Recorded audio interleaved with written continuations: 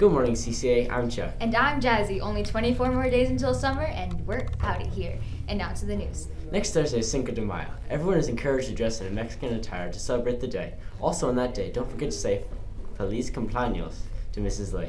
May 6th is also a half day, and it is our last cafe night. Admission is $3. Anyone who wants to sign up to show their talent, please sign up by Mr. Hiri's door, and the cafe night will include our wonderful art show.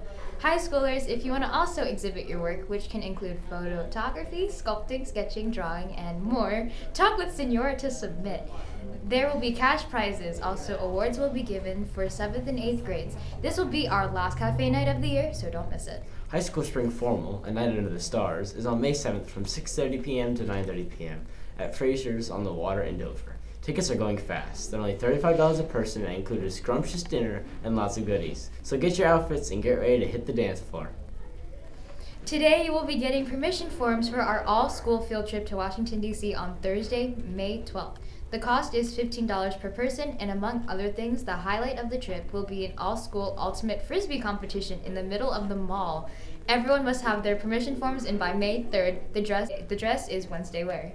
The yearbook committee is offering each class an incentive for selling the most yearbooks. The class with the most sales wins an ice cream party. If you're interested in a yearbook, please send $40 ASAP, making the check payable to CCA or send cash. We would also like to congratulate Josh Cheesem, who last week during the Honor Society induction was named CCA's Class of 2016 Valedictorian. Congratulations.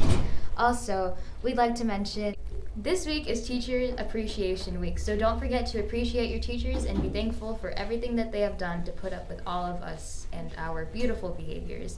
Remember that our fourth quarter interims go out on May 12th. And now sports. Go ahead. Congratulations to the girls soccer team for making it into the playoffs. Way to go, team. Tomorrow's the playoff game against Chestertown, and Thursday is the championship game with Fairwinds. Come to the game and let's support our Lady Lions. This is Chuck with sports.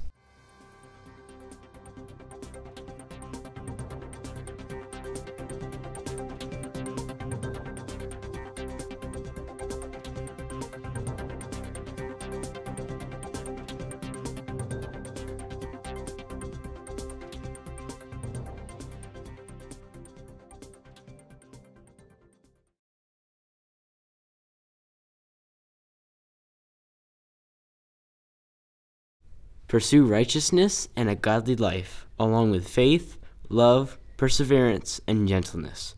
1 Timothy 6:11.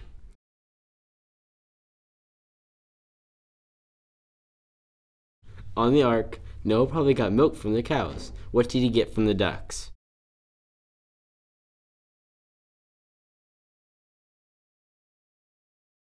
Okay.